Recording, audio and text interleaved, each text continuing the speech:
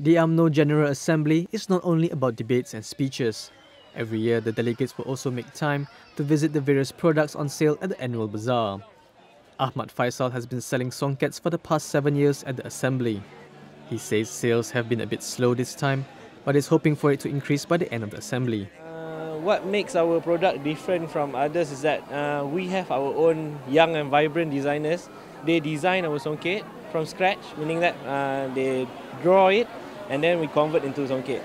So basically we have our own design and it's called Sophia Iman design. So it's totally different from others. You can only find it in Sophia Iman.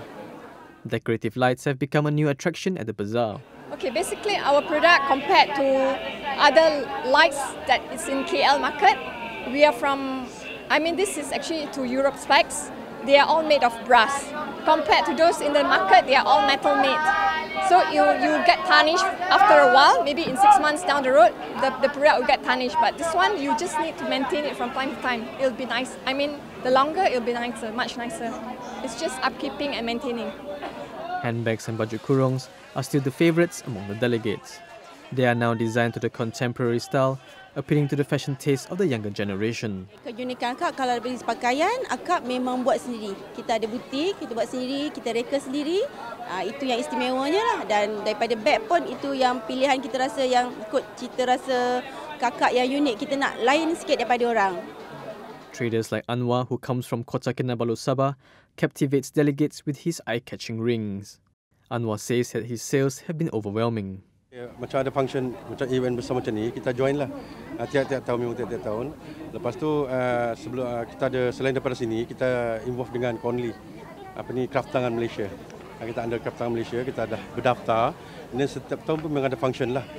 Setiap bulan ada function, so kita join sekali dengan tu. Apart from the local products, foreign products are also seen paving their business into the vicinity of the bazaar.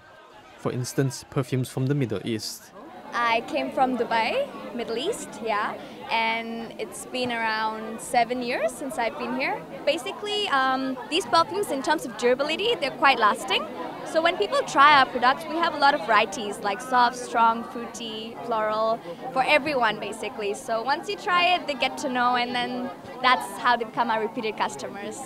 The annual bazaar is heating up in the final days of the Umno General Assembly, with varieties of products ranging from food, traditional attires, body accessories, and decoration items at unbelievable low price.